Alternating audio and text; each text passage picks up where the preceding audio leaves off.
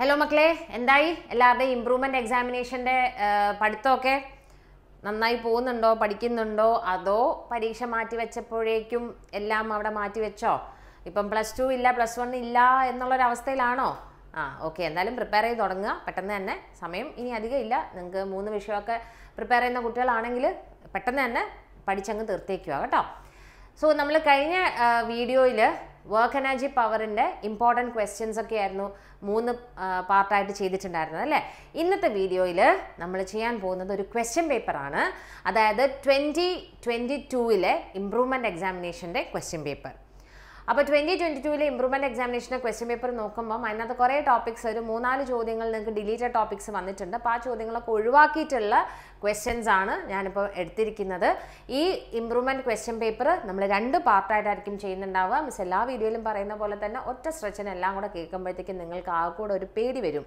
അതുകൊണ്ട് നമുക്ക് കുറച്ചായിട്ട് പഠിക്കാം അങ്ങനെ പഠിക്കുന്നതാണ് നല്ലതും കേട്ടോ ഓക്കെ അപ്പോൾ നമ്മൾ ഫസ്റ്റ് ക്വസ്റ്റ്യനിലേക്ക് പോവാം എന്താ ഇനി കൂടുതലൊന്നും പറയാനൊന്നും ഇല്ലല്ലോ അല്ലേ ഓക്കെ ഫസ്റ്റ് ക്വസ്റ്റ്യനിലേക്ക് പോവാണ് A body is moving along a circular path. What is the work to be done by the centripetal force?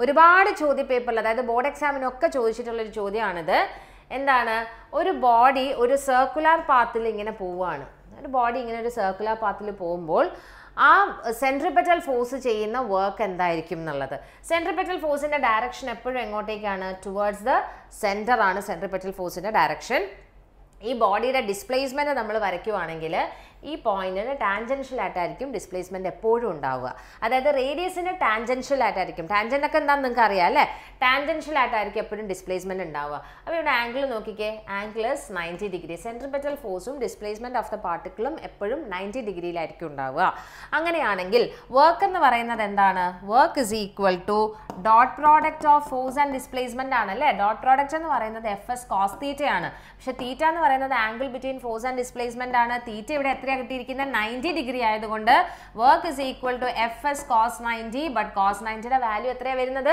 0 അപ്പോൾ എന്താ വരിക FS into 0 എന്ന് പറഞ്ഞാൽ വർക്കിന്റെ ആൻസർ എന്താണ് വർക്ക് എത്രയാണ് വരിക 0 ഓർത്ത് വെച്ചേക്കുക ഒരു സെൻട്രിപെറ്റൽ ഫോഴ്സ് ചെയ്യുന്ന വർക്ക് എപ്പോഴും 0 ആയിരിക്കും കേട്ടോ ഓക്കെ അടുത്ത ചോദ്യം നോക്കുക light year is the unit of ശരിക്കും ഇത് യൂണിറ്റ്സ് ആൻഡ് മെഷർമെന്റ്സിൽ വരുന്ന ഒരു ടോപ്പിക്കാണ് അത് ഡിലീറ്റഡ് ടോപ്പിക് ആയിട്ടാണ് നമ്മൾ കരുതുന്നതെങ്കിലും ചില സ്കൂളുകളിലൊക്കെ ഈ ടോപ്പിക്ക് പഠിപ്പിക്കുന്നുണ്ട് അതായത് മെഷർമെന്റ്സ് എന്ന് പറഞ്ഞ് പഠിപ്പിക്കുന്നുണ്ട് അപ്പോൾ അതുകൊണ്ട് തന്നെ ഞാൻ വിചാരിച്ചു അത് കിടക്കട്ടെ അതത്ര ബുദ്ധിമുട്ടുള്ളൊരു സംഭവമൊന്നുമല്ല ലൈറ്റ് ഇയർ എന്ന് പറയുന്നത് നമ്മൾ ഇയർ എന്ന് കാണുമ്പം വിചാരിക്കും അത് ടൈമിൻ്റെ യൂണിറ്റ് ആണെന്ന് പക്ഷെ അല്ല ലൈറ്റ് ഇയർ എന്ന് പറയുന്നത് ഡിസ്റ്റൻസിൻ്റെ യൂണിറ്റ് ആണ് എന്താണ് ലൈറ്റ് ഇയർ എന്ന് പറഞ്ഞു കഴിഞ്ഞാൽ ഒരു വർഷം കൊണ്ട് ലൈറ്റ് സഞ്ചരിക്കുന്ന ദൂരം the distance travelled by light in 1 year അതാണ് ലൈറ്റ് ഇയർ എന്ന് പറയുന്നത് അത് അപ്പോൾ എന്തിൻ്റെ യൂണിറ്റ് ആണത് ഡിസ്റ്റൻസിൻ്റെ യൂണിറ്റ് ആണ് മാത്രവുമല്ല ഡിസ്റ്റൻസിൻ്റെ മറ്റ് രണ്ട് അതായത് ഇത് ഹയർ ഡിസ്റ്റൻസസ് ആണ് ലാർജ് യൂണിറ്റ്സ് ഓഫ്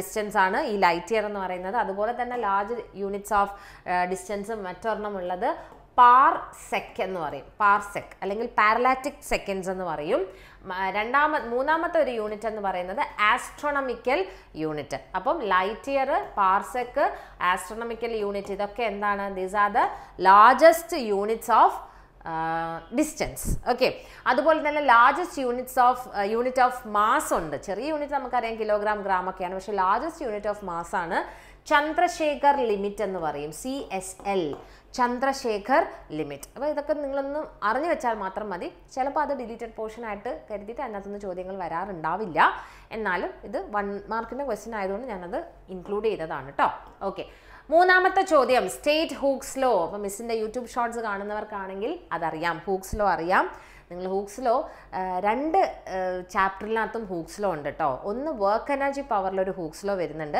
അതുപോലെ സോളിഡ്സിലും ഒരു ഹൂക്സ് ലോ വരുന്നുണ്ട് പക്ഷേ വർക്ക് എനർജി പവറിലെ ഹൂക്സ് ലോ എന്ന് പറയുന്നത് നമ്മളധികം പ്രാക്ടിക്കൽസ് അതായത് ഹെലിക്കൽ സ്പ്രിംഗ് ഒക്കെ നിങ്ങൾ സ്കൂളിൽ ചെയ്തിട്ടുണ്ടാവും അല്ലേ ചെയ്തിട്ടുണ്ടെങ്കിൽ ആ ഹെലിക്കൽ സ്പ്രിംഗ് ചെയ്യാൻ വേണ്ടിയിട്ടാണ് അവിടെ നമ്മൾ ആ ഹൂക്സ് ലോ കൺസിഡർ ചെയ്യുന്നത് അപ്പം നിങ്ങൾക്ക് തിയറിയിൽ അധികവും ഹൂക്സ് ലോ എന്ന് മാത്രം ഇങ്ങനെ ചോദ്യം വരികയാണെങ്കിൽ നിങ്ങൾ എഴുതേണ്ടത് mechanical properties of സോളിഡ്സിലെ Hooke's law ആണ് അപ്പം ഞാൻ 2 ഹൂക്സ് ലോയും എന്തൊക്കെയാണെന്ന് പറഞ്ഞു തരാം mechanical properties of സോളിഡ്സിലെ Hooke's law ആദ്യം പറയാം എന്താണത് stress is directly proportional to strain ആണ് വിത്തിൻ ദ ഇലാസ്റ്റിക് ലിമിറ്റ്. അത് എഴുതിയിരിക്കണം കേട്ടോ. Within the elastic limit stress is directly proportional to strain ആണ്. അതായത് സ്ട്രെസ് ബൈ സ്ട്രെയിൻ എന്ന് പറയുന്നത് ഒരു കോൺസ്റ്റന്റ് ആയിരിക്കും.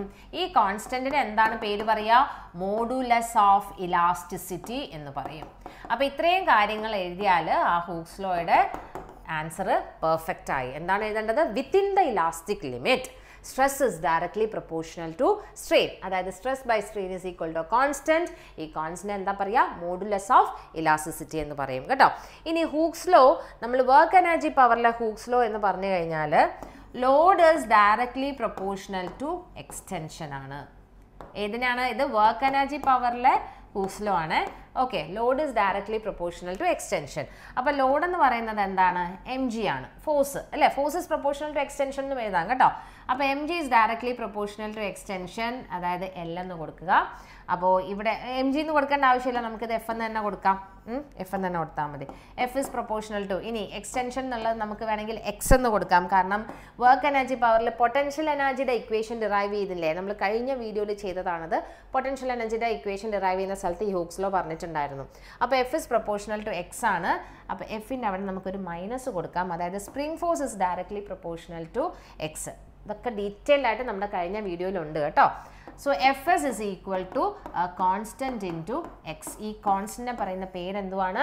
സ്പ്രിംഗ് കോൺസ്റ്റന്റ് എന്ന് പറയും, അല്ലെങ്കിൽ ഫോഴ്സ് കോൺസ്റ്റന്റ് എന്ന് വേണമെങ്കിലും പറയാം.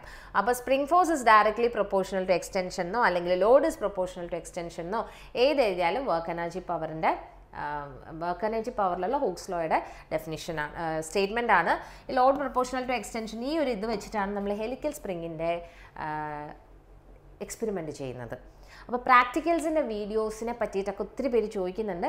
നമ്മളെല്ലാ പ്രാക്ടിക്കൽസും സിമ്പിൾ പെൻഡുലം ഒഴികെ, സിമ്പിൾ പെൻഡുലം ലിക്വിഡ് ലെൻസും മാത്രമാണ്. ലിക്വിഡ് ലെൻസ് ഏതൊക്കെ സ്കൂളിൽ ചെയ്തിട്ടുണ്ടെന്ന് എനിക്കറിയത്തില്ല. സിമ്പിൾ പെൻഡുലം എല്ലാ സ്കൂൾസിലും ചെയ്യാറുണ്ട്. ആ 2 എക്സ്പെരിമെൻറ്റ്സും മാത്രമേ ഉള്ളൂ നമ്മുടെ ചാനലിൽ ഇൻക്ലൂഡ് ചെയ്യാത്തത്. പക്ഷെ അതൊക്കെ ഇനി ഓൾറെഡി ചെയ്ത എക്സ്പെരിമെൻറ്റ്സ് തന്നെ ഒന്നും കൂടെ റിപ്പീറ്റ് ചെയ്തൊക്കെ ചെയ്യുന്നുണ്ട്. അഥവാ നിങ്ങൾക്കിപ്പോൾ സ്കൂളിലേക്ക് എന്തെങ്കിലും പരീക്ഷയൊക്കെ വരുന്ന കാണണമെന്നുണ്ടെങ്കിൽ നമ്മുടെ പ്ലേലിസ്റ്റ്, പ്രാക്ടിക്കൽസിൻ്റെ പ്ലേലിസ്റ്റ് ഉണ്ട് ചാനലിൽ. അത് ചെക്ക് ചെയ്ത് കഴിഞ്ഞാൽ എല്ലാ എക്സ്പെരിമെൻറ്റിലും എങ്ങനെയാണ് ഗ്രാഫ് വരയ്ക്കേണ്ടത്, എങ്ങനെയാണ് റീഡിങ്സ് എടുക്കേണ്ടത് എല്ലാം ക്ലിയർ ആയിട്ട് കൊടുത്തിട്ടുണ്ട്. അതൊന്ന് കണ്ടാൽ മതി കേട്ടോ. പിന്നെ നിങ്ങളുടെ എക്സാം അടുപ്പിച്ച് വീണ്ടും നമ്മുടെ എല്ലാ പ്രാക്ടിക്കൽസും റിപ്പീറ്റ് ചെയ്യും കേട്ടോ. ഓക്കെ, അപ്പം അത്രയാണ് ഹൂക്സ് ലോ. അപ്പോൾ മനസ്സിലായല്ലോ? യെസ്. ഇനി 4ാമത്തെ ചോദ്യം എളുപ്പമുള്ള ചോദ്യമാണ് അല്ലേ? Principle of hydraulic lift is. Hydraulic ലിഫ്റ്റിൻ്റെ principle എന്താണ്? പാസ്കൽസ് ലോ ആണ്. എന്താണ് പാസ്കൽസ് ലോ എന്ന് പറഞ്ഞു കഴിഞ്ഞാൽ, നമ്മളൊരു സ്റ്റേഷനറി ഫ്ലൂയിഡിൽ ഏതെങ്കിലും ഒരു പോയിന്റിൽ കൊടുക്കുന്ന പ്രഷർ ആ ഫ്ലൂയിഡിൽ എല്ലാ ഭാഗത്തേക്കും ഈക്വലി ട്രാൻസ്മിറ്റ് ചെയ്യും. അതിനെയാണ് പാസ്കൽസ് ലോ എന്ന് പറയുന്നത് അല്ലേ? അപ്പോൾ the pressure is transmitted equally in all directions in a stationary fluid. അപ്പോൾ സ്റ്റേഷനറി ഫ്ലൂയിഡിൻ്റെ കേസിൽ മാത്രമാണ് നമുക്ക് ഈ പാസ്കൽസ് ലോ അപ്ലൈ ചെയ്യാൻ പറ്റുള്ളൂ അല്ലേ? അപ്പോൾ നമ്മൾ ടൂത്ത് പേസ്റ്റിൽ നിന്നും നമ്മളൊരു എൻഡിൽ പ്രസ് ചെയ്യുമ്പോൾ മറ്റേ എൻഡിൽ നിന്നും പേസ്റ്റ് പുറത്തേക്ക് വരുന്നതൊക്കെ എന്താണ്? പാസ്കൽസ് ലോ ആണ്. അപ്പോൾ ഈ പാസ്കൽസ് ലോ വെച്ചിട്ടാണ് ഹൈഡ്രോളിക് ലിഫ്റ്റ്, നിങ്ങൾ കണ്ടിട്ടില്ലേ കാർ സർവീസ് സ്റ്റേഷൻസിലൊക്കെ കാറൊക്കെ ഇങ്ങനെ പൊക്കി വെക്കുന്നതൊക്കെ ഹൈഡ്രോളിക് ലിഫ്റ്റ് ആണത് അല്ലേ? അപ്പോൾ അവിടെ കൊടുക്കുന്ന പ്രിൻസിപ്പിൾ എന്താണ്? പാസ്കൽസ് ലോ ആണ് കേട്ടോ. അല്ലെങ്കിൽ ലോ യൂസ് ചെയ്യുന്നത് പാസ്കൽസ് ലോ ആണ്. 5ാമത്തെ ചോദ്യം നോക്കിക്കേ. What is sublimation? ഇതേപോലത്തെ ഒരു ചോദ്യം നിങ്ങൾക്ക് ബോർഡ് എക്സാമിന് ഇപ്പോൾ ചോദിച്ചിട്ടുണ്ടായിരുന്നു +1-ൻ്റെ അല്ലേ? അപ്പോൾ സബ്ലിമേഷൻ എന്താണെന്ന് പഠിക്കുന്നതിന് മുൻപ് നിങ്ങൾക്കറിയാം change of state of matter അല്ലേ? സോളിഡ് ലിക്വിഡ് ആവുന്നതിന് എന്താ പറയുക? ലിക്വിഡ് ഗ്യാസ് ആവുമ്പോൾ, ഗ്യാസ് സോളിഡ് ആകുമ്പോൾ, അങ്ങനെയുള്ള സ്റ്റേറ്റ്സ് ഓഫ് മാറ്ററിൻ്റെ ചേഞ്ചസ് എങ്ങനെയൊക്കെയാണെന്ന് നോക്കാം. സോളിഡ് ടു ലിക്വിഡ്, പിന്നെ ഗ്യാസ് അല്ലേ? സോളിഡ് ലിക്വിഡ് ആകുന്നത് എന്താണ്? മെൽറ്റിംഗ് ആണ്, മെൽറ്റിംഗ്. ഓക്കെ, ലിക്വിഡ് ഗ്യാസ് ആകുന്നത് വേപ്പറൈസേഷൻ. അപ്പോൾ ഇതിന് പല പേരുകളും ഉണ്ട് കേട്ടോ. ഞാൻ ഏതെങ്കിലും ഒരു പേരാണ് ഇപ്പോൾ പറഞ്ഞു തരുന്നത്. ഗ്യാസ് സോളിഡ് ആകുന്നതിനെ സബ്ലിമേഷൻ എന്നും പറയും, ഡെപ്പോസിഷൻ എന്നും പറയാറുണ്ട്. ഡെപ്പോസിഷൻ. ഓക്കെ, ഇനി തിരിച്ച് സോളിഡ് ഗ്യാസ് ആകുന്നതിനെ സബ്ലിമേഷൻ തന്നെയാണ് പറയുക. സോളിഡ് ഗ്യാസ് ആകുന്ന സ്റ്റേറ്റ് ഏതാണ്? നമ്മൾ കർപ്പൂരമൊക്കെ കത്തിച്ചു കഴിഞ്ഞാൽ അത് നേരെ ഗേഷ്യസ് സ്റ്റേറ്റിലേക്കാണ് പോവുക, ഇടയ്ക്ക് ലിക്വിഡ് സ്റ്റേറ്റിലേക്ക് മാറത്തില്ല. അതുപോലെ തന്നെ പാറ്റ ഗുളികകൾ അല്ലേ, നാഫ്തലിൻ ബോൾസ്, പാറ്റ ഗുളികയൊക്കെ നമ്മൾ എവിടെയെങ്കിലും വെച്ച് കഴിഞ്ഞാൽ പിന്നെ പോയി നോക്കുമ്പോൾ അവിടെ ഗുളികയെ കാണത്തില്ല കുറച്ച് നേരം കഴിയുമ്പോൾ, കുറച്ചല്ല 2-3 ദിവസം കഴിയുമ്പോൾ. അതായത് അത് ഡയറക്റ്റ് ആയിട്ട് വേപ്പറായി മാറുകയാണ് ചെയ്യുന്നത് കേട്ടോ. ഓക്കെ, ഇനി എന്താണ് ഗ്യാസ് ലിക്വിഡ് ആകുന്നത്? ഗ്യാസ് ലിക്വിഡ് ആകുന്നതിനെ നമുക്ക് കണ്ടൻസേഷൻ എന്ന് പറയാം. ഗ്യാസ് ലിക്വിഡ് ആകുന്നത് കണ്ടൻസേഷൻ ആണ്. ഇനി ലിക്വിഡ് സോളിഡ് ആവുന്നത്, ലിക്വിഡ് സോളിഡ് ആവുന്നത് എന്താണ് നിങ്ങൾക്കറിയാമല്ലോ, എന്താണ്? ഫ്യൂഷൻ അല്ലേ, ഫ്യൂഷൻ എന്ന് പറയാം, അല്ലെങ്കിൽ സോളിഡിഫിക്കേഷൻ എന്നും പറയാം. സോളിഡിഫിക്കേഷൻ അല്ലെങ്കിൽ എന്തും പറയാം, ഫ്രീസിങ് എന്നും പറയാം. ഓക്കെ, അപ്പോൾ ഇതൊക്കെയാണ് States of matter. Solid liquid ആവുന്നത്, ലിക്വിഡ് ഗ്യാസ് ആവുന്നത്, ഗ്യാസ് സോളിഡ് ആവുന്നത്. അപ്പോൾ വാട്ട് ഈസ് സബ്ലിമേഷൻ എന്ന് ചോദിച്ചു കഴിഞ്ഞാൽ, സബ്ലിമേഷൻ എന്ന് ചോദിച്ചു കഴിഞ്ഞാൽ സോളിഡ് വേപ്പറിലേക്ക് മാറുന്നത്. അപ്പോൾ തിരിച്ച് നിങ്ങൾ വിചാരിക്കും വേപ്പർ സോളിഡിലേക്ക് മാറുന്ന സബ്ലിമേഷനല്ല, രണ്ടും സബ്ലിമേഷനാണ്. ഏത് എഴുതിയാലും നിങ്ങൾക്ക് മാർക്ക് കിട്ടും. ഓക്കെ, അപ്പം ഇവിടെ കൊടുത്തിരിക്കുന്നത് സോളിഡ് വേപ്പർ ആവുന്നതാണ് ആൻസർ കീയിൽ കൊടുത്തിട്ടുണ്ടായിരുന്നത്, പക്ഷെ മറ്റേത് എഴുതിയാലും കറക്റ്റ് തന്നെയാണ് കേട്ടോ. ആറാമത്തത് state true or false. Time period of A simple pendulum depends on mass of the Bob. ബോബിനെ depend ചെയ്യുമോ? മാസ് ഓഫ് ദ ബോബിനെ ഡിപ്പെൻഡ് ചെയ്യുമോ? ടൈം പീരീഡിൻ്റെ ഇക്വേഷൻ എന്താണ് വരുന്നത്? T is equal to 2π × √L/g അല്ലേ? ഇവിടെ മാസ് എവിടെയെങ്കിലും വരുന്നുണ്ടോ? ഇല്ല. ടൈം പീരീഡ് എന്തിനെ മാത്രമേ ഡിപ്പെൻഡ് ചെയ്യുന്നുള്ളൂ? Length of the പെൻഡുലത്തിനെയും acceleration due to ഗ്രാവിറ്റിനെയും മാത്രമേ ഡിപ്പെൻഡ് ചെയ്യത്തുള്ളൂ. അപ്പോൾ time period is independent of mass of the Bob. പെൻഡുലത്തിൻ്റെ length കൂടുന്നതിനനുസരിച്ച് ടൈം പീരീഡ് കൂടും. പിന്നെ ഇതിൽ നിന്ന് മറ്റൊരു ചോദ്യം കൂടെ ഉണ്ട്. എന്താണത്? സെക്കൻഡ്സ് പെൻഡുലം എന്താണ്? സെക്കൻഡ്സ് പെൻഡുലം എന്ന് പറഞ്ഞു കഴിഞ്ഞാൽ the pendulum whose time period is 2 seconds. Time period 2 seconds കിട്ടുന്നതിനെയാണ് seconds pendulum എന്ന് പറയുന്നത്. പിന്നെ വേറൊരു ചോദ്യം എന്ന് വെച്ചാൽ ആക്സിലേഷൻ ഡ്യൂ ടു ഗ്രാവിറ്റി. നമുക്കറിയാം എർത്തിൻ്റെ സർഫസിൽ മാത്രമാണ് acceleration due to gravity constant ആയിട്ടുള്ളത് അല്ലേ? അപ്പോൾ മുകളിലേക്ക് പോകുമ്പോൾ, നമ്മൾ എർത്തിൻ്റെ സർഫസിൽ നിന്ന് മുകളിലേക്ക് പോകുമ്പോൾ ആക്സിലേഷൻ ഡ്യൂ ടു ഗ്രാവിറ്റി കുറയാണ് ചെയ്യുന്നത്. അത് ഗ്രാവിറ്റേഷനിൽ പഠിക്കുന്നുണ്ട് അല്ലേ? അപ്പോൾ ചോദിക്കാം ടൈം പീരീഡ് എന്താകും if you take A simple pendulum to A height. നമ്മൾ എർത്തിൻ്റെ സർഫസിൽ നിന്നും ദൂരേക്ക് മുകളിലേക്ക് പോകുമ്പോൾ ടൈം പീരീഡിന് എന്ത് സംഭവിക്കുമെന്ന് ചോദിക്കുകയാണെങ്കിൽ ഇവിടെ നോക്കിക്കേ, ആക്സിലറേഷൻ ഡ്യൂ ടു ഗ്രാവിറ്റി കുറയുമെന്ന് നമുക്കറിയാം അല്ലേ? അപ്പോൾ ജി കുറയുമ്പം ടൈം പീരീഡ് എന്താവുകയാണ് ചെയ്യുന്നത്? ടൈം പീരീഡ് ഇൻക്രീസ് ചെയ്യുകയാണ് ചെയ്യുന്നത്. ഇനി മറ്റൊരു ചോദ്യം, ഇതൊക്കെ നോട്ട് ചെയ്ത് വെക്കേണ്ട ചോദ്യങ്ങളാണ്, എങ്ങനെ വേണമെങ്കിലും 1 മാർക്കിന് ചോദിക്കാവുന്ന ചോദ്യമാണ്. What is the time period of the simple pendulum at the centre of the earth? എർത്തിൻ്റെ സെൻറ്ററിൽ ടൈം പീരീഡ് എന്താണ് വരിക? G0 ആണ് at the centre of the earth.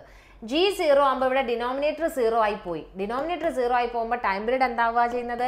Time period infinity ആകും. അപ്പോൾ what is the time period of simple pendulum at the centre of the earth? Time period is infinity. അതായത് ഇതിങ്ങനെ പോയി കഴിഞ്ഞാൽ തിരിച്ചിങ്ങോട്ടേക്ക് വരത്തില്ല. സിമ്പിൾ പെൻഡുലം നമ്മളൊരു സ്ഥലത്തേക്ക് ഓസിലേറ്റ് ചെയ്ത് വിട്ട് കഴിഞ്ഞാൽ അത് തിരിച്ചിങ്ങോട്ടേക്ക് വരത്തില്ല. ഇൻഫിനിറ്റ് ടൈം പീരീഡ് ആണ് അല്ലേ? അതൊക്കെയാണ് ചോദ്യങ്ങൾ ഉണ്ടാവുന്നത് കേട്ടോ. അപ്പോൾ ഒരുപാട് ചോദ്യങ്ങൾ ഈ ടൈം പീരീഡിൽ നിന്നുണ്ട്. നമ്മൾ ഗ്രാവിറ്റേഷൻ്റെ ക്വസ്റ്റ്യൻസ് ഡിസ്കസ് ചെയ്യുമ്പോൾ അവിടെ കൂടുതൽ പറഞ്ഞുതരാം. ഓക്കെ, നെക്സ്റ്റ് ക്വസ്റ്റ്യൻ നോക്കുക. അപ്പോൾ ഫോൾസ് ആണ്. സ്റ്റേറ്റ് ട്രൂ ഓർ ഫോൾസ് എന്ന് കൊടുക്കുമ്പോൾ ഫോൾസ് ആണ് അവിടെ വരുന്നത്. State law of conservation of angular momentum. ഞാൻ പറഞ്ഞല്ലോ മിസ്സിൻ്റെ ഷോർട്സിലെല്ലാം ഇതുപോലെ ചോദിക്കാൻ ചാൻസുള്ള ഒത്തിരി ചോദ്യങ്ങൾ ഓരോരോ വീഡിയോ ആയിട്ട് ഓരോ ദിവസം. ഇനിയിപ്പോൾ ഞാൻ അതിൻ്റെ ഷോർട്സിൻ്റെ നമ്പർ കൂട്ടുകയാണ് നിങ്ങൾക്ക് കൂടുതൽ ക്വസ്റ്റ്യൻസ് നിങ്ങളിലേക്ക് എത്തിക്കാൻ വേണ്ടിയിട്ട് 2-3 ഷോർട്സ് ഒക്കെ ഇടാമെന്നാണ് വിചാരിക്കുന്നത്. അപ്പോൾ law of conservation of angular momentum എന്താണ്? കൺസർവേഷൻ ഓഫ് ആംഗുലാർ മൊമെൻറ്റം എന്ന് പറയുമ്പോൾ തന്നെ നിങ്ങൾ അങ്ങ് മനസ്സിലാക്കിക്കോളൂ, angular momentum is constant. Conservation of linear momentum loss of മോഷനിലുണ്ട്, linear momentum is A constant. പക്ഷെ അത്ര മാത്രം എഴുതിയാൽ പറ്റത്തില്ല, എന്തോ കൂടെ ഉണ്ട് അവിടെ, ഒരു കണ്ടീഷനും കൂടെ കൊടുക്കണം. എന്ത് കണ്ടീഷനാണ് നോക്കുക? ടോർക്ക് 0 ആയിരിക്കണം. എക്സ്റ്റേണൽ ടോർക്ക് ഈ സിസ്റ്റത്തിലേക്ക് വരാൻ പാടില്ല. ആ സിസ്റ്റത്തിലുള്ള പാർട്ടിക്കിൾസ് അങ്ങോട്ടും ഇങ്ങോട്ടും ചിലപ്പോൾ ടോർക്ക് കൊടുക്കുന്നുണ്ടാവും, അത് പ്രശ്നമില്ല. എക്സ്റ്റേണൽ ആയിട്ട് ഒരു ടോർക്ക് ഈ സിസ്റ്റത്തിലേക്ക് ആക്ട് ചെയ്യാൻ പാടില്ല. അങ്ങനെ വരുമ്പോഴാണ് ആംഗുലാർ മൊമെൻറ്റം കൺസേർവ്ഡ് ആവുന്നത്. അതാണ് law of conservation of angular momentum. Okay, എന്താണ് law of conservation of angular momentum? എന്താണ്?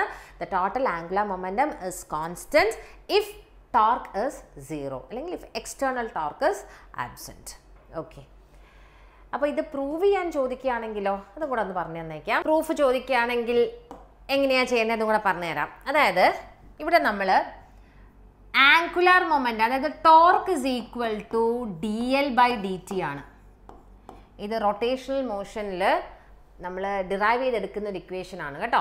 അതായത് force is equal to dp/dt എന്ന് എഴുതത്തില്ലേ, rate of change of linear moment ആണ് ഫോഴ്സ്. അതുപോലെ തന്നെ ടോർക്ക് എന്ന് പറയുന്നത് rate of change of angular momentum ആണ്.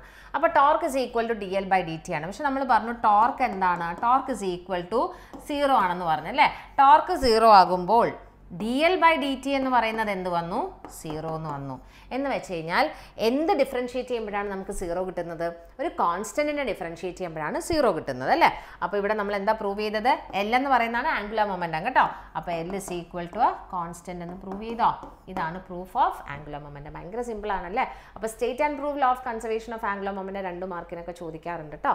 അപ്പം സ്റ്റേറ്റ്മെന്റ് എഴുതുക, എന്നിട്ട് torque is equal to dl/dt, but torque is equal to 0, so dl/dt is equal to 0, which means L is a constant. This is the proof. ഇങ്ങനെ ഒക്കെ ചോദ്യങ്ങൾ വരാറുണ്ട് കേട്ടോ. Next, name 4 fundamental forces in nature. ഏതൊക്കെയാണ്? ഒന്നാമത്തത് gravitational force. Gravitational force ആണ് ഏറ്റവും weakest ആയിട്ടുള്ള ഫോഴ്സ്. രണ്ടാമത്തെ ഫോഴ്സ് ഏതാണ്? Weak nuclear force. മൂന്നാമത്തത് സ്ട്രോങ് ന്യൂക്ലിയർ ഫോഴ്സ്. നാലാമത്തത് ഇലക്ട്രോ മാഗ്നറ്റിക് ഫോഴ്സ്. ഇതാണ് 4 ഫണ്ടമെന്റൽ ഫോഴ്സസ് എന്ന് പറയുന്നത്. ഇതിനകത്ത് ഏറ്റവും വീക്കസ്റ്റ് ആയിട്ടുള്ള ഫോഴ്സ് ഗ്രാവിറ്റേഷണൽ ഫോഴ്സ് ആണ്. ഏറ്റവും സ്ട്രോങ്ങസ്റ്റ് ആയിട്ടുള്ള ഫോഴ്സ് സ്ട്രോങ് ന്യൂക്ലിയർ ഫോഴ്സ് ആണ്. Gravitational force, weak nuclear force, electro magnetic force and strong nuclear force. ഇതാണ് 4 ഫോഴ്സസ്. ഓക്കെ, 9ാമത്തെ ചോദ്യം, distinguish between average velocity and instantaneous velocity. Average velocity എന്ന് പറഞ്ഞു കഴിഞ്ഞാൽ it is the ratio of, average velocity നമുക്ക് V average എന്ന് എഴുതാം. It is the ratio of total distance to total time. Okay, average velocity is the total ratio of the total distance to total time taken. Instantaneous velocity, v instantaneous. Instantaneous velocity എന്ന് പറയുന്നത് it is the velocity of a body at a particular instant of time. അല്ലേ? അല്ലെങ്കിൽ നമുക്ക് ഇങ്ങനെയും ഇതിനെ define ചെയ്യാം. It is the limiting value of average velocity. അപ്പോൾ അത് കുറച്ചൊരു എന്താണ്, നമ്മൾ ഈ ഡിഫറൻസിയേഷനും കൂടെയൊക്കെ അതിനകത്ത് വരാറുണ്ട് അതിൻ്റെ ഇക്വേഷൻ എഴുതുമ്പോൾ. അപ്പോൾ ഡെഫിനിഷൻ മാത്രമാണെങ്കിൽ നിങ്ങൾ ഇത് മാത്രം എഴുതിയാൽ മതി, limiting value of average velocity. അല്ലെങ്കിൽ എന്താണ്, it is the velocity of A body at A particular instant of time. ഇതിനെ നമ്മൾ ഈ ഇക്വേഷൻ വൈസ് എങ്ങനെയാണ് ഇൻസ്റ്റൻറ്റേനിയസ് വെലോസിറ്റി എഴുതുന്നത്, ഇത് നിങ്ങൾക്ക് പറ്റുമെങ്കിൽ മാത്രം ഇക്വേഷൻ പഠിച്ചാൽ മതി, അല്ലെങ്കിൽ അത് വിട്ടേക്കുക, കുഴപ്പമില്ല. ഓക്കെ, അപ്പോൾ ദാറ്റ് ഈസ് ഈക്വൽ ടു നമ്മൾ ഇങ്ങനെ എഴുതുന്നത് limit delta T tense to 0 average വെലോസിറ്റിയാണ്. Average വെലോസിറ്റിയുടെ equation എന്ന് പറയുന്നത് delta X by delta T ആണ്. റേറ്റ് ഓഫ് ഡിസ്പ്ലേസ്മെൻ്റ് ആണ് ആവറേജ് വെലോസിറ്റി എന്ന് പറഞ്ഞത്. അപ്പോൾ limit delta T tense to 0 delta X by delta T ആണ്. ഇൻസ്റ്റൻറ്റേനിയസ് വെലോസിറ്റി എന്ന് പറയുന്നത് ഇതിനെ നമുക്ക് D X by D T എന്നും എഴുതാം. ഓക്കെ, ഇത് ഈ ഇക്വേഷൻ നിങ്ങൾ പഠിച്ചിട്ടുണ്ടെങ്കിൽ മാത്രം പഠിക്കുക, അല്ലെങ്കിൽ പഠിക്കാൻ പറ്റുമെങ്കിൽ മാത്രം പഠിക്കുക, അല്ലെങ്കിൽ ഡെഫിനിഷൻ മാത്രം പഠിച്ചാലും മതി. Average velocity total distance by total time taken ആണ്. Instantaneous velocity is the limiting value of, average velocity തന്നെ ചോദിച്ചത്. അപ്പം നിങ്ങളിവിടെ ഡിസ്പ്ലേസ്മെൻ്റ് ആണ്, total displacement to total time ആണ് കേട്ടോ. ആവറേജ് സ്പീഡ് ആകുമ്പോഴാണ് ടോട്ടൽ ഡിസ്റ്റൻസ് എന്ന് പറയേണ്ടത്. ഇൻസ്റ്റൻറ്റേനിയസ് വെലോസിറ്റി എന്താണ്? It is the limiting value of average velocity. Okay, ഇത്രയേ ഉള്ളൂ. അല്ലെങ്കിൽ velocity of A body at A particular instant of time. അപ്പം നമ്മുടെ ഈ സ്പീഡോമീറ്റർ ഉണ്ടല്ലോ, കാറിൻ്റെ സ്പീഡോമീറ്റർ എന്താണ് മെഷർ ചെയ്യുന്നതെന്ന് ചോദിച്ചു കഴിഞ്ഞാൽ എന്താ പറയേണ്ടത്? ഇറ്റ് മെഷേഴ്സ് ദ ഇൻസ്റ്റൻറ്റേനിയസ് സ്പീഡാണ് കേട്ടോ. ആ ഒരു പെർട്ടിക്കുലർ ടൈമിൽ നമ്മുടെ വണ്ടി ഏത് സ്പീഡിലാണോ പോകുന്നത് നിങ്ങൾ ശ്രദ്ധിച്ചിട്ടില്ലേ? ചിലപ്പോൾ നമ്മളിങ്ങനെ പോകുമ്പം 80 km/h, ചിലപ്പോൾ 60 വരും. ട്രാഫിക്കുള്ള വഴിയിലാണെങ്കിൽ നമ്മൾ 20, 30 പോവുക. നല്ല സുഖമായിട്ട് നല്ല ഹൈവേയിലൂടെ ഒക്കെ പോവുകയാണെങ്കിൽ 100, 120 പോകും. അപ്പോഴാണ് നമുക്ക് നമ്മുടെ ക്യാമറ പിടിച്ചിട്ട് നമുക്ക് ഇതൊക്കെ വരുന്നത് അല്ലേ, ഫൈനൊക്കെ അടിക്കുന്നത്. യെസ്, അപ്പോൾ അതൊക്കെയാണ് കാര്യങ്ങൾ. അടുത്തത് state work energy theorem. Work energy theorem എന്ന് പറഞ്ഞു കഴിഞ്ഞാൽ it is work done is equal to change in kinetic energy.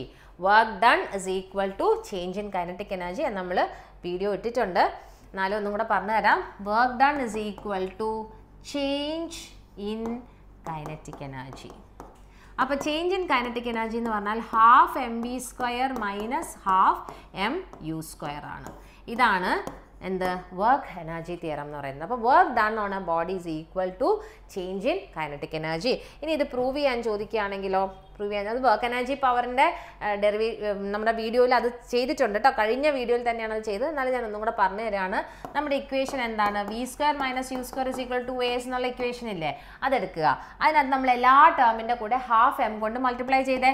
Half M v² - half M u² = half M into 2as. ഇവിടെ 2ഉം 2ഉം കട്ടാവും. MAS mass into acceleration force ആണ്. Force into displacement എന്ന് പറയുന്നത് വർക്കാണ്. ഇതെന്താ കിട്ടിയത്? This is change in kinetic energy. അപ്പോൾ നമ്മൾ എന്ത് പ്രൂവ് ചെയ്തു? Work is equal to change in kinetic energy എന്ന് പ്രൂവ് ചെയ്തു. ഓക്കെ, അടുത്ത question, define angle of contact. അപ്പോൾ ആംഗിൾ ഓഫ് കോണ്ടാക്റ്റ് ആണ് നമ്മൾക്കിപ്പോൾ ഈ നിങ്ങളുടെ ബോർഡ് എക്സാമിന് ഒരു കൺഫ്യൂഷൻ വന്നത് ഓർമ്മയുണ്ടോ? ഒരു ചോദ്യം, angle of contact of water is എന്ന് പറഞ്ഞിട്ട് കുറേ പേര് അക്യൂട്ട് എഴുതി, കുറേ പേര് 0 എഴുതി, ഒക്കെ കൺഫ്യൂഷൻ വന്നിട്ടുണ്ടായിരുന്നു. എൻ്റെ അറിവിൽ 2ഉം എഴുതിയവർക്ക് മാർക്ക് കൊടുത്തു എന്നുള്ളതാണ് ഫൈനൽ ആൻസർ കീ വന്നപ്പോൾ. 0യും അക്യൂട്ട് എഴുതിയവർക്ക് മാർക്ക് കൊടുത്തു എന്നാണ് ഞാൻ അറിഞ്ഞത്. കൃത്യമായിട്ട് ഓർമ്മയില്ല കേട്ടോ. ഓക്കെ, എന്നാലും പറയാം എന്താണ് ആംഗിൾ ഓഫ് കോണ്ടാക്ട് എന്താണെന്ന് നോക്കുക. നമ്മളിങ്ങനെ ഒരു സോളിഡ് സർഫസ് ഉണ്ട്.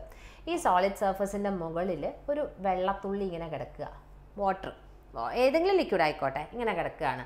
അങ്ങനെയാണെങ്കിൽ ഇതിൻ്റെ ആംഗിൾ ഓഫ് കോണ്ടാക്ട് എങ്ങനെയാണെന്ന് കണ്ടുപിടിക്കണമെങ്കിൽ എന്ത് ചെയ്യണം? നമ്മൾ ഈ ലിക്വിഡും ഈ സോളിഡും കൂടെ കോണ്ടാക്റ്റിൽ വരുന്ന സ്ഥലമില്ലേ, അവിടെ നിന്നൊരു ടാൻജൻറ്റ് വരയ്ക്കുക. അപ്പോൾ ഞാനത് വേറൊരു കളറിൽ വരച്ച് കാണിക്കാം. ഇവിടെ നിന്ന് ഇങ്ങനെ, ഇതാണ് രണ്ടുപേരും കൂടെ കോണ്ടാക്റ്റിൽ വരുന്നത്. അപ്പോൾ കണ്ടോ, ഇവിടെ ഒരു ടാൻജൻറ്റ് വരച്ചു. ഈ ടാൻജൻറ്റിൻ്റെ അവിടെ നിന്ന് നമുക്കൊരു ആംഗിൾ വരയ്ക്കാം. ഈ ആംഗിൾ എങ്ങോട്ടേക്ക് പോകണം? വെള്ളത്തിൻ്റെ ഉള്ളിലേക്ക് പോകണം. അതായത് ഇങ്ങോട്ടേക്കല്ല പോവേണ്ടത്, അതല്ല ആംഗിള്. ഈ ആംഗിൾ പോവേണ്ടത് നമ്മൾ എടുത്തിരിക്കുന്ന ലിക്വിഡിൻ്റെ ഉള്ളിലേക്ക് പോകണം. ഇവിടെ കിട്ടുന്ന ഈ ആംഗിളിനെയാണ് ആംഗിൾ ഓഫ് കോണ്ടാക്ട് എന്ന് പറയുന്നത്. മനസ്സിലായില്ലേ? അപ്പം നമ്മൾ ഒരു ഹൊറിസോണ്ടൽ ഒരു സോളിഡ് സർഫേസ് എടുക്കുകയാണെങ്കിൽ ഒരു ടാൻജൻറ്റ് വരയ്ക്കുക. ആ ടാൻജൻറ്റിൻ്റെ അവിടെ നിന്ന് ഒരു ആംഗിൾ വരയ്ക്കുക. ഈ ആംഗിൾ പോകേണ്ടത് ലിക്വിഡിൻ്റെ ഉള്ളിലേക്ക് പോകണം. അതാണ് ആംഗിൾ ഓഫ് കോണ്ടാക്ട് എന്ന് പറയുന്നത്. അപ്പോൾ it is the angle that the tangent makes with the solid surface inside the liquid surface അല്ലേ. ടാൻജൻറ്റിൻ്റെ അവിടെ നിന്ന് പോകുന്ന ഈ ആംഗിൾ എന്ന് പറയുന്നത് സോളിഡ് സർഫേസ് വരെ പോകണം. പക്ഷേ സോളിഡ് സർഫേസിലേക്ക് പോകേണ്ടത് എവിടെ കൂടിയാണ്? ലിക്വിഡ് സർഫേസിൻ്റെ ഉള്ളിലൂടെയാണ് പോവേണ്ടത്. അതാണ് ആംഗിൾ ഓഫ് കോണ്ടാക്ട് എന്ന് പറയുന്നത്. ഇനി ഈ ആംഗിൾ ഓഫ് കോണ്ടാക്ട് ഉണ്ടല്ലോ, ഇപ്പോൾ ഈ ഒരു കേസിൽ കണ്ടോ, ഈ ആംഗിൾ ഓഫ് കോണ്ടാക്ട് നമുക്കറിയാം ഇത് ഒബ്റ്റ്യൂസ് ആണ് വരുന്നത് അല്ലേ. ഒബ്റ്റ്യൂസ് എന്ന് പറഞ്ഞു കഴിഞ്ഞാൽ എന്താണ്? ഗ്രേറ്റർ ദാൻ 90 ഡിഗ്രിയാണ്. പക്ഷേ ഒരു നല്ല റൗണ്ട് ഷേപ്പിൽ കിട്ടുന്ന, അത് നമ്മൾ കണ്ടിട്ടില്ലേ ലോട്ടസ് ലീഫിലൊക്കെ കിടക്കുന്ന വെള്ളത്തുള്ളികൾ എങ്ങനെയാണ് ഉണ്ടാവുക? നല്ല ഇങ്ങനെ ബോൾ പോലെ കിടക്കും അല്ലേ, ഇങ്ങനെയായിരിക്കും കിടക്കുക. അങ്ങനെ കിടക്കുന്ന ഒരു വാട്ടറിൻ്റെ ആംഗിൾ ഓഫ് കോണ്ടാക്ട് എന്തായിരിക്കും വരുന്നത്? നമ്മളിതാ ഇവിടെയാണ് ടാൻജൻറ്റ് വരയ്ക്കുക അല്ലേ. ഇങ്ങനെ ടാൻജൻറ്റ് വരയ്ക്കുകയാണെങ്കിൽ ഇതാ ഇങ്ങനെയാണ് അല്ലേ. അപ്പോൾ 180 ഡിഗ്രിയാണ് നമുക്കിവിടെ എന്ത് വരുന്നത്? ആംഗിൾ ഓഫ് കോണ്ടാക്ട് വരുന്നത് അല്ലേ. ഓക്കെ, ഇനി നമ്മളൊരു കോൺവെക്സ് സർഫസ് എടുക്കുകയാണ്. കോൺവെക്സ് സർഫസ് എന്ന് പറഞ്ഞാൽ ഇപ്പോൾ മെർക്കുറിയൊക്കെ ഇങ്ങനെയായിരിക്കും, ഒരു ട്യൂബിൻ്റെ ഉള്ളിൽ നിൽക്കുന്നുണ്ടാവുക ഇങ്ങനെയായിരിക്കും. അപ്പോൾ എന്താണ് നമ്മൾ ആംഗിൾ ഓഫ് കോണ്ടാക്ട് വരയ്ക്കുമ്പോൾ എവിടെയാണ് ടാൻജൻറ്റ് വരയ്ക്കേണ്ടത്? ഇവിടെയാണ് ടാൻജൻറ്റ് വരുന്നത്. അപ്പോൾ നമ്മൾ ഇവിടെ നിന്ന് ഇങ്ങോട്ടേക്ക് ഇങ്ങനെയാണ് ടാൻജൻറ്റ് അല്ലേ ആംഗിൾ വരയ്ക്കുന്നത്. അപ്പോൾ ഈ ആംഗിൾ എന്തായിരിക്കും? ഗ്രേറ്റർ ദാൻ 90 ഡിഗ്രി ആയിരിക്കും. അതായത് കോൺവെക്സ് ആയിട്ടുള്ള മെനിസ്കസ് ആണെങ്കിൽ ആംഗിൾ ഓഫ് കോണ്ടാക്ട് ഒബ്റ്റ്യൂസ് ആയിരിക്കും.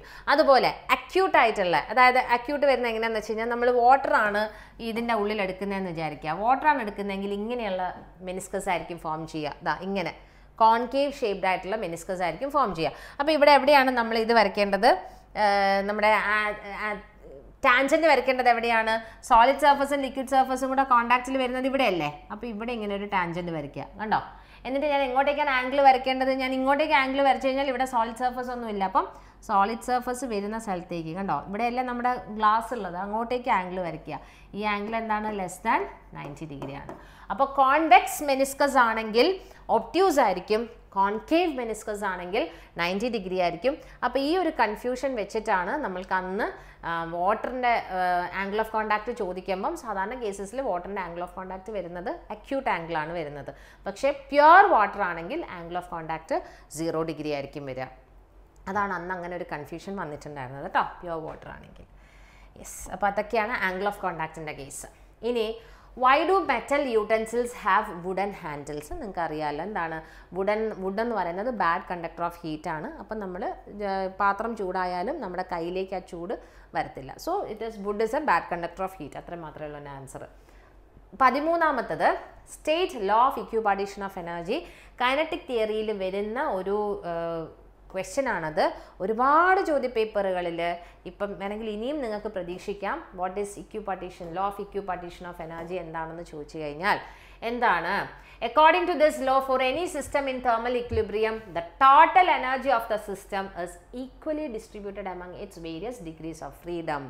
അതായത് ഒരു സിസ്റ്റത്തിന് എത്ര എനർജി ഉണ്ടോ, എത്ര എനർജി ഉണ്ടായാലും ആ എനർജി ആ സിസ്റ്റത്തിനകത്ത് എത്ര ഡിഗ്രീസ് ഓഫ് ഫ്രീഡം ഉണ്ടോ, ഡിഗ്രീസ് ഓഫ് ഫ്രീഡം എന്താണെന്നൊക്കെയുള്ള നിങ്ങൾ കൈനറ്റിക് തിയറിയിൽ പഠിച്ചിട്ടുണ്ടാവണം. ഡിഗ്രീസ് ഓഫ് ഫ്രീഡത്തിന് ഓരോ ഡിഗ്രി ഓഫ് ഫ്രീഡത്തിനും ഈക്വലി ആയിരിക്കും കൊടുക്കുന്നുണ്ടാവുക, ഈക്വലി ആയിരിക്കും ട്രാൻസ്മിറ്റ് ചെയ്യുന്നുണ്ടാവില്ല. എനിക്ക് തോന്നുന്നു നിങ്ങൾ ഈ ലോ ഓഫ് ഇക്വിപാർട്ടീഷൻ ഓഫ് എനർജി പഠിച്ചിട്ടുണ്ടാകും. കാരണം കൈനറ്റിക് തിയറിയിൽ നിന്നൊക്കെ ഇമ്പോർട്ടൻ്റ് ആയിട്ട് ആകെ 2-3 ക്വസ്റ്റ്യൻസേ പഠിക്കാനുള്ളൂ. അതിലൊന്നാണ് ഇത് ഇക്വിപാർട്ടീഷൻ ഓഫ് എനർജി എന്ന് പറയുന്നത്. അപ്പോൾ നിങ്ങൾ പഠിച്ചിട്ടുണ്ടാവണം. ഡിഗ്രീസ് ഓഫ് ഫ്രീഡം എന്താണെന്ന് നിങ്ങൾ പഠിച്ചിട്ടുണ്ടാവണം. It is the number of coordinates required to represent A system. അതാണ് ഡിഗ്രീസ് ഓഫ് ഫ്രീഡം എന്ന് പറയുന്നത്. നമ്മൾ സ്മോൾ എഫ് വെച്ചിട്ടാണ് ഡിഗ്രി ഓഫ് ഫ്രീഡം റെപ്രസെൻറ്റ് ചെയ്യുന്നത് അല്ലേ? F is equal to 3n - k എന്നുള്ള ഇക്വേഷനൊക്കെ അറിയാമല്ലോ. n എന്ന് പറഞ്ഞാൽ നമ്പർ ഓഫ് പാർട്ടിക്കിൾസ് ആണ്, k എന്ന് പറയുന്നത് കോമൺ കോർഡിനേറ്റ്സ് അല്ലേ? ഇതാണ് F is equal 3n - k. അഥവാ നിങ്ങൾക്ക് അറിയില്ലെങ്കിൽ നമ്മൾ കൈനറ്റിക് തിയറിയുടെ ഇമ്പോർട്ടൻറ്റ് ക്വസ്റ്റ്യൻസ് ചെയ്യുമ്പോൾ അതിൻ്റെ കൂട്ടത്തിൽ വളരെ ഡീറ്റെയിൽ ആയിട്ട് പറഞ്ഞുതരാം കേട്ടോ. ഓക്കെ, അപ്പോൾ ലോ ഓഫ് ഇക്വിപാർട്ടീഷൻ ഓഫ് എനർജി പഠിക്കുക. According to this system, this law, for any system in equilibrium the energy is distributed. എത്ര എനർജി ഉണ്ടോ ആ സിസ്റ്റത്തിന് അത് ഓരോ ഡിഗ്രി ഓഫ് ഫ്രീഡത്തിനും ഈക്വലി ആയിരിക്കും ട്രാൻസ്മിറ്റ് ചെയ്യുന്നുണ്ടാവുക. അപ്പോൾ അങ്ങനെയാണെങ്കിൽ ഓരോ സിസ്റ്റത്തിന് ഓരോ ഡിഗ്രി ഓഫ് ഫ്രീഡത്തിനും കിട്ടുന്ന എനർജി എത്രയാണെന്ന് നോക്കൂ. ഹാഫ് k × t ആണ് കേട്ടോ.